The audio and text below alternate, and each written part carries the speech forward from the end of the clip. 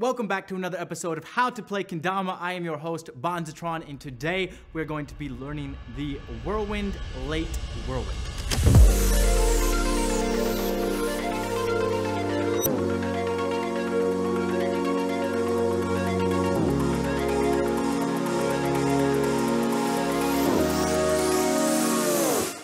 Just like Whirlwind practice, when I late whirl,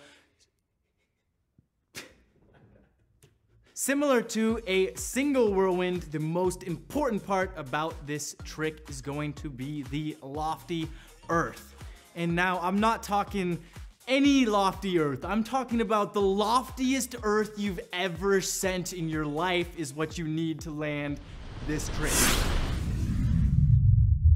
So just like practicing single little ken flips in your hand when you're practicing the whirlwind, I would recommend trying to fire off 2 of them as quickly as you can and just practice that, because you're going to have to get not but 1, but 2 whirls around while that earth's in the air. Put it all together and you got yourself the whirl late whirl.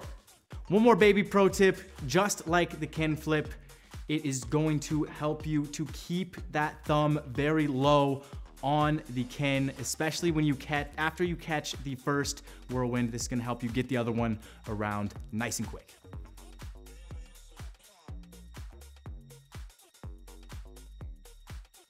Once again, I'm your host, BONZ ATRON. Be sure to leave a like on this video if it helped you learn a new trick. Also, feel free to hit us in the comments if you want to learn any tricks. We will check them out and be making a video in the future. Subscribe to stay up to date for all those videos, and we will see you in the next one.